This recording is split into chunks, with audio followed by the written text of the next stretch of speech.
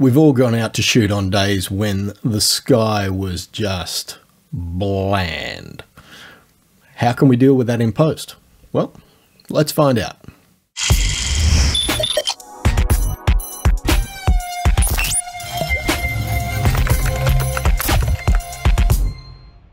Hi and welcome to episode 90 of Understanding Darktable. After the last episode, 89, I got quite a few comments from many of you. Some of you were a little distressed at my having hit a bit of a slump and running out of ideas, and so I've been inundated with quite a lot of ideas. And I thought in this episode I would address just one part of a quite lengthy email I got from Tony Hamilton. And in relation to, he was talking about me doing demonstrations of how I use Darktable rather than just, you know, an episode on a particular module, which has been, you know, the large part of what this channel has been comprised of so far. And he then goes on to say, your episode on grass was a suitable example. It went some way to discussing the why, when, and how of selecting and applying a set of modules in Darktable to a particular image. I can immediately think of a parallel requirement: how to change a grey sky, representative of a typical summer day here in the UK, to make it marginally more interesting by darkening the dark bits and vice versa. My natural method is to use two instances of the exposure module with a parametric mask, one focused on the dark clouds, the other on the light patches. Is this the best or even sensible way to achieve this effect? Or are other modules better suited to this task? If so, why? So, with all that in mind, I thought I'll dig out a couple of images with some grey, bland, horrible looking skies. And these are just a couple of outtakes from my recent trip to Western Australia. And we'll see what we can do. Now, Tony mentioned using two different instances of the exposure module. My inclination is to actually not go for an exposure module. I guess it comes down to how well did you nail the exposure at the time of capture? And, you know, were you shooting RAW or JPEG? Obviously, you know my thoughts on JPEG already. I think you're throwing away a lot of opportunity to touch up an image after the event by shooting JPEG. Now, if you are someone who has been shooting for 30, 40 years or more, and you are super confident that you can nail your exposure and your white balance every single time you press the shutter, then hey, have at it. Shoot JPEG all you like. If, like me, you don't shoot often enough, and occasionally you get it wrong, then shooting RAW certainly gives you the opportunity to address things later on if you need to. Now, in this particular instance, as you can see from the histogram, that's actually looking pretty darn good. In terms of exposure, it doesn't really need any adjustment. But in terms of trying to do something with that sky, I would actually lean towards a local contrast module with probably a drawn and parametric mask in order to isolate the sky. Now, I'm reasonably lucky with this image in that the border between what is sky and what is not sky is relatively well defined, and therefore it shouldn't be too hard to isolate that with a drawn and parametric mask. So let's just dive on in and see how we go. I am going to start by clicking on drawn and parametric mask in my local contrast module. That immediately activates the module and does apply local contrast to the entire image. I will then scroll down and turn on the mask overlay. Everything goes yellow. That tells me that at the moment the module is affecting every pixel in the image. So, what could I use to isolate that sky? Well, my natural inclination is luminosity, because the sky is generally lighter than everything else. It's couple of bits where it's questionable, but for the most part, the sky is the lightest part of the image. So let's start with the lightness channel, and we want to get rid of anything that's dark. So we start dragging this bottom triangle up the slider until such times as we start losing parts of the sky, which is there. So I will now drag that back a bit, and we've got a pretty good delineation there across all those rooftops, the street light, even the trees. That's isolated the sky pretty well. And so really now, other than, you know, obviously this fence here and this top of the building facade down here, we should be able to isolate this with a drawn mask. So I would go for the path mask, click on that, and I'm going to go control click up in the top left hand corner. I am going to go control click down here. Control click, if you don't remember, gives you a hard 90-degree corner on that control point. And then I'm just going to scoot through here. I'm not going to worry about that single bit of guttering on that building there. I'm really not stressed about that. And I'm just going to draw some points all the way through here and all the way across here. This is where it gets a little bit tight, and that is going to be challenging, trying to get in there.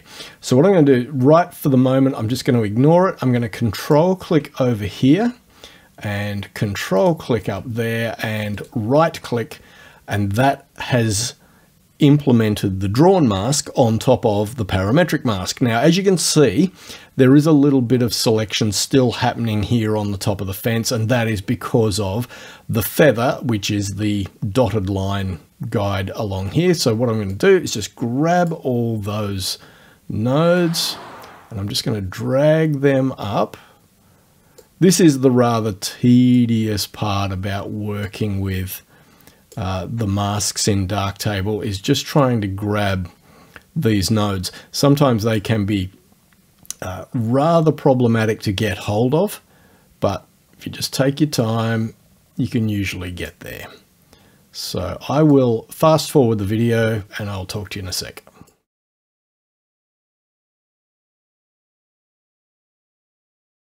Okay, so at this point I've contracted that mask, or that feather right in close to the mask. I've zoomed in on this bit, and this is the reason I didn't try and do this when I was drawing the initial part of the mask. You can't zoom in whilst you're creating the mask, but you can zoom in and add nodes to a mask that you've already drawn. So what I want to do is control click on the main line, and that will allow me to add a new node. So I can just go in there, then I can go control click to add another one and put that up there, and control click to add another one, and control click to add another one. And now I can come down here, and again I've got to, what on earth is happening there? Sometimes these nodes behave in rather unpredictable ways when you're trying to edit this tight.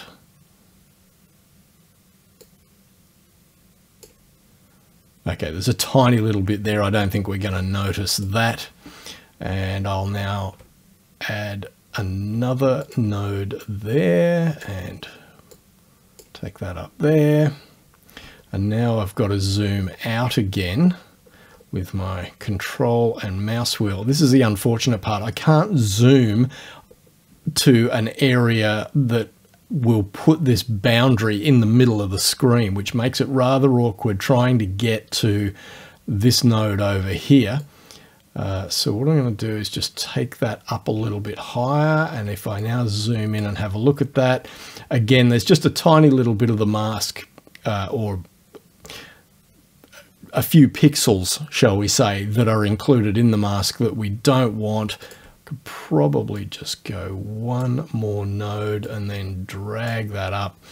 And there we go. That's pretty much nailed it. So we've got rid of everything that is not the sky. Or the other way around. We've isolated the sky, if you like. Depends how you want to look at it. Okay, so now we've got the sky, we can turn off the mask overlay, and I will turn off the display of the path. And now we can come back up to our local contrast controls, and we can then do as much contrast adjustment as we want to bring a little bit more drama to that sky. I would recommend at this point that you turn on your clipping indicators, because certainly with the local contrast module, you could very easily start to clip the highlights in your sky. We could try backing that off. That's not actually helping, so we're going to have to just back off the... Okay, there has to be a better way of doing that, and it will probably come down to using a blend mode. Which one, you ask? Good question. Let's see. If we go for a darken blend mode, that will allow me to crank the detail on the local contrast module without clipping the highlights. And if I do want to bring in a bit more of the highlights, I can bring up the highlights there. Actually, just as a thought, let's try one of the contrast enhancing modes. Let's try overlay.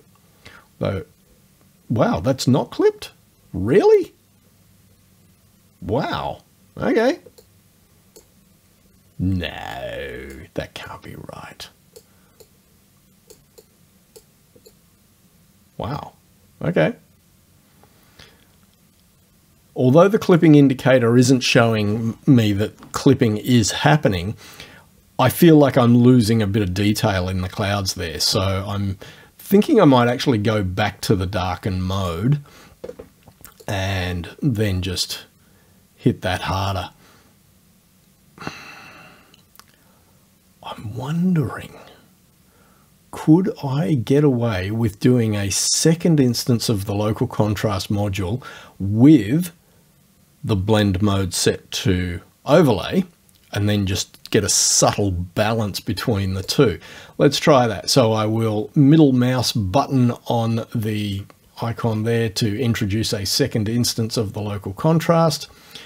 Straight away, I can see there's a little bit of clipping happening in the highlights, but that's because we haven't done any blending yet. I will go raster mask and go give me the mask I was using in the local contrast module originally. That is only going to give me the drawn portion of the mask. It won't give me the parametric version of the mask, which would isolate along the tops of the trees and the tops of the buildings. So it means anything we do in this second instance of the local contrast module might also affect those bits that were inside the drawn portion of the mask in the first instance of the local contrast module. Does that make sense? I hope so. Just to make it clear. Oh, can we not? No, we can't. We can't see what that mask is picking up. But if we go to the mask manager, we can see local contrast, path 3, because that was the third path that I drew. There it is displayed. That's showing me where the path is, but you just have to imagine that in yellow for yourself if you really wanted to see it yellow. I don't need to, so that's fine. I'm just going to turn that off because I don't need to have that displayed anymore. Okay, so the idea was we were going to set this to overlay, and we were going to crank this up. We've now got lots of drama in that sky, but now, because I don't want to lose any detail in those highlights, I'm just going to back that off just a smidge. And so now we've got two instances of the local contrast module, and without them, we were, how far back do I have to go here? I have to go back to step 10. That's where we were before, and this is where we are now. Now, it hasn't brought any color into the sky. I honestly don't know that on an image like this, it's even worth trying to bring color into the equation, because it's pretty obvious. It was a cloudy sky. No one expects to see color when you have thick, heavy clouds in your image. But when we get to the second image, we will do something a little bit different. So in terms of simply introducing a bit of contrast and drama to, well, certainly a sky like this, Tony, this is the approach I would take. But in terms of trying to get some drama and contrast into the sky, that's the approach I would take. All right, let's move on to the second image. This is the pub in town.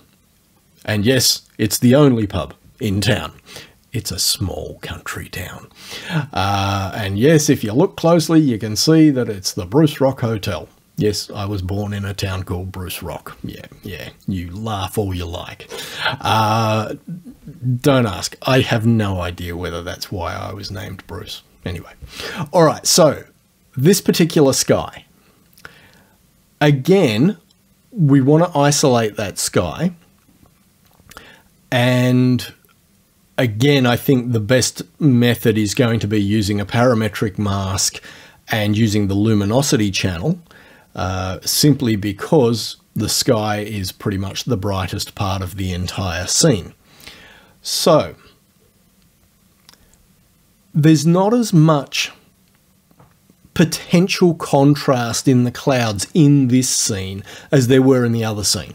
Right, this is much more, with the exception of these little bits down here in the distance, the majority of this sky is just a flat grey softbox. It really is, it's like shooting with a softbox under cloud like this. So we could, in this instance, get away with trying to push a little bit of colour into it and maybe convince the viewer that it was either cloud that was not quite as thick as it looks here, and that maybe it was blue sky shining through some thinner cloud, or maybe we could just try and pass off the idea that there was blue sky. How would you do it? I would actually use the Colorize module.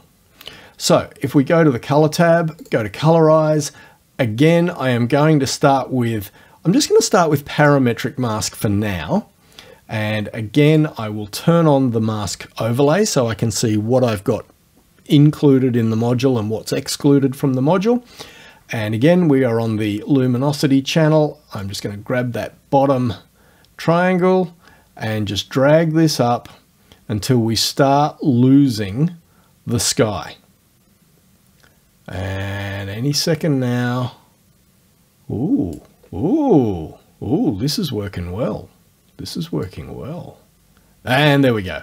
Over on the left-hand side, we started to lose some of the sky.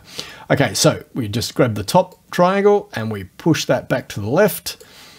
And as you can see, we've now picked up some highlights on these hand railings and upright posts here. And we've got some sky that is reflecting off the wet concrete down here. So at this point, I would then go, okay, let's make this drawn and parametric. And now I can go once again for the path tool, go control click, and now I can just come through here, come down here and across through here, control click, right click. And we have now isolated just the sky. Okay, so we can turn our mask overlay off, turn the path indication off, and now it's simply a case of what color do you want your sky to be? Well, I think it's pretty obviously we'd want a blue sky, So I would be inclined not to go too deep into the blues there. Don't default to looking at the deep blues. Sort of aim more for the cyans here. It's much more realistic. Now, no, it's not looking realistic in this image just yet. But in terms of actual sky color, I mean, I'm speaking from an Australian perspective and what I'm familiar with. So, you know, your part of the world might be a whole different ballgame. But, yeah, I'm thinking sort of somewhere here just below the dark blues, sort of around the cyans, is probably a better bet. Now, that's not too bad, although I feel like it might be stretching the believability a little bit. So I would probably just back off the saturation just a touch to something like that, around about 40%. For me, that at least introduces a little bit of colour to the sky. It's certainly stops it looking like one massive big grey softbox. You know, what you consider acceptable might be to absolutely crank the saturation to stupid levels. I don't know. And it's going to depend on the image that you're editing as well. So, you know, feel free to experiment according to the image that you've shot, how much cloud you're dealing with, and what kind of a look you're going for overall. Like I said, for me, I'm thinking somewhere... Why are you not responding? Let's just go, let's go 0.4. And for me, that's reasonably believable. We could maybe go 0.45. Yeah, I could live with that. And yeah, I honestly don't think that there is enough detail in these clouds to even bother with trying to increase contrast. I think it would be a lost cause on this particular image. Like I said, on the other image, yeah, absolutely. There was enough information there. You know, we had some dark spots, we had some bright spots, and obviously a rain shower at the time. And that collectively gave us something to work with. So, Tony, I hope that that has given you some ideas, mate, about how to deal with your dull, grey English summer skies. There's probably... you know, a multitude of other ways you could tackle this in Darktable. You know, there are other ways to introduce contrast. You could use a levels module. You could use a curves module. You know, I mean, you know me, I love my curves. And I deliberately didn't go to curves because that's what I always show you guys. But certainly the local contrast module would certainly do the trick. As you saw here, I used 2 different instances and some different blend modes. Yeah, so look, I hope that that has been informative and answered some questions for you, Tony, and I hope somebody else gets some value out of this as well. There's a whole story behind why I shot this particular photograph. On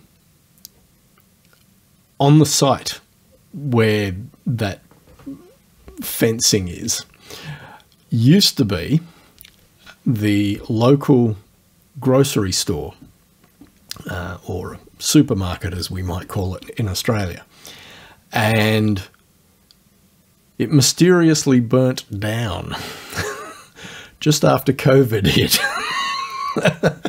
And yeah, it became quite the story in this little town. Like, to give you an idea of this town, when I say it's a small town, I mean it's a small town. The entire shire, or municipality if you like, holds about 2,000 people, and living in the town, I'm just guessing, but probably somewhere around 800, 900 people. It's a small country town. And this was the only supermarket in town. And after it burnt down, the local shire basically set up a temporary supermarket in the Shire Council offices, and they've been bringing fruit and veg and all sorts of stuff in from the nearest town.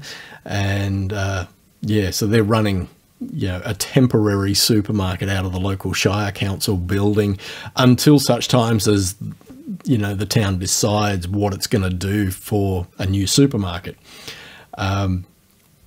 Were there questionable circumstances over the fire? Oh yeah, you bet. Lots of questions have been asked, and I don't know the full details of the story, but I do know there was, yeah, quite healthy suspicion over what caused the fire in the first place. So yeah, I just had to take a photo of that while I was there, because, you know, I grew up in this town in the early 70s, and to be honest, it really hasn't changed a whole freaking lot in 50 years. So yeah, so it was nice to be back. It was nice to get back there and see my family. All right, so that's it. Hope you enjoyed it. Hope it was helpful. And any questions, comments, feedback, please sing out in the comments down below. All right, guys. Catch you in the next one.